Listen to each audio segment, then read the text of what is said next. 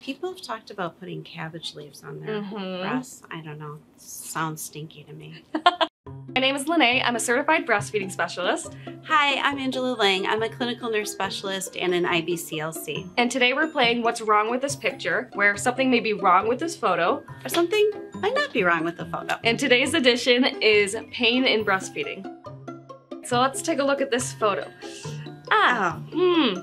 Angela, what's wrong with this photo? I can feel that photo myself. I can feel it too. Yeah, that is definitely not a good latch, and I would expect that mom has really sore nipples, might even be cracked or bleeding. So the latch here is almost like pinched, the lips are not flanged, and that's not even gonna remove much milk at all, and that's gonna cause a lot of discomfort for mom. Yeah, it's really true. A lot of times moms will put up with any kind of latch just because they want to feed their babies, but it helps when you tell them that the baby can't get milk out that way. So this mom needs to relatch the baby and maybe have a wider mouth latch so that it gets deeper on the nipple and it's a little bit more comfortable. So we recommend here to reach out to a lactation consultant to help better that latch. Absolutely.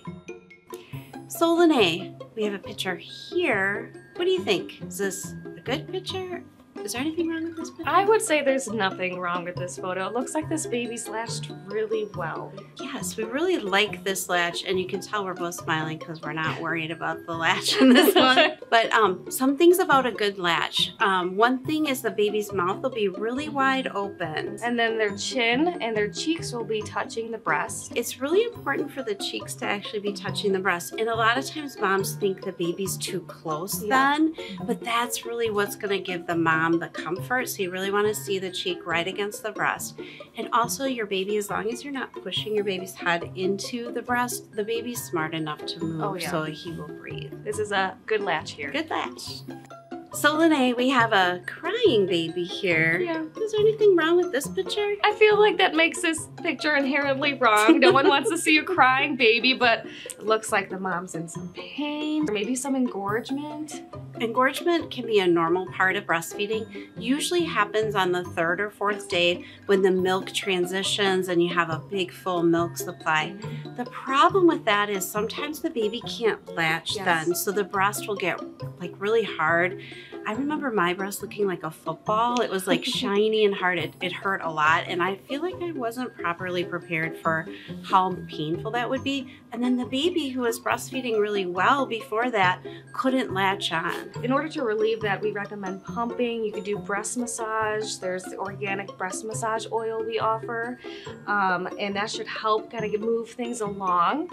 Another thing you could do is something called reverse pressure softening. So part of what's happening in engorgement is that there's a lot of milk there, but also the body's like, whoa, wait, what's this milk? I've never seen this before, and sends a whole bunch of inflammation in that area. So part of it's swelling as well as engorgement.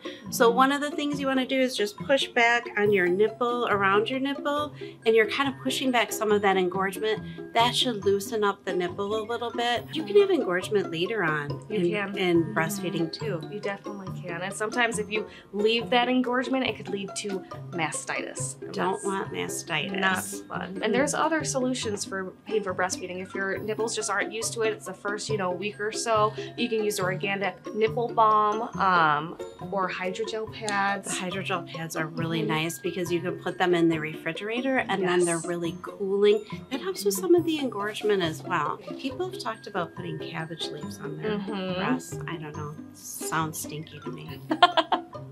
All right, so this next photo, what do we have?